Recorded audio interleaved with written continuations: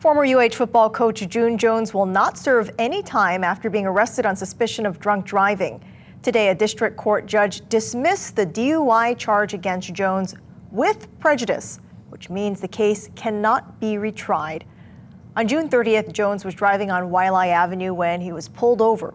Jones's attorney said there was a problem with the police stopping him because the officers did not properly pace his car to determine he was speeding. Now, to pace a car, you have to be a certain set distance behind the car itself, and then you have to follow him for probably 2 to 3/10 of a mile. And between Hunakai and Kilauea, there wasn't that distance to do. So if he tried to do a pace, he couldn't do it.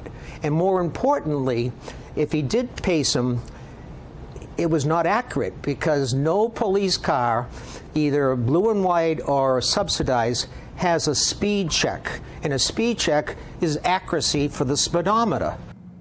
Kani also said the judge was willing to dismiss the case because the arresting officer, Corporal Jason Tanaka, failed to appear in court twice.